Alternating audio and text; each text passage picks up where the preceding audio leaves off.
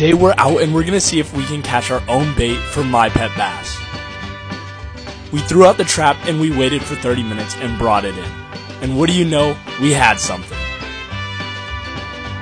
And it was a decent sized bluegill, but I didn't know if Gus could eat it, but we're going to give it a try. So we brought the bluegill home and it was time to throw him in the tank. And you wouldn't believe what's about to happen. I've never seen Gus swim so fast before in my life, but this bluegill put up a fight.